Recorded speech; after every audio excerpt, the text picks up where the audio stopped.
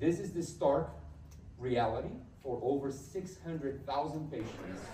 So we announced today the successful completion of the first pig gene-edited kidney transplanted into a human living being. This is a major breakthrough in transplantation since we have so many patients waiting for a kidney transplant, the deceased donor list, and many of them will never reach the top of the list to actually get a kidney transplant.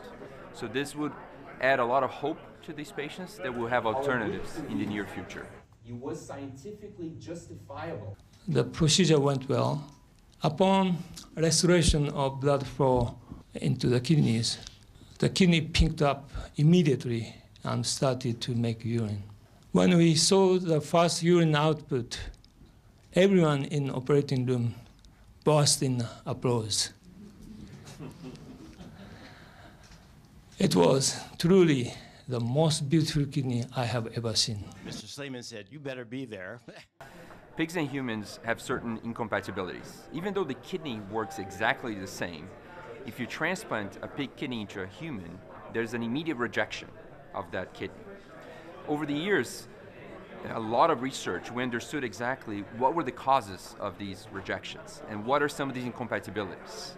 And with a major breakthrough in the gene editing tools such as CRISPR-Cas9, we have been able now to do a laser change in the pig's genes in order to make them more compatible to humans. And this is what we were able to do it.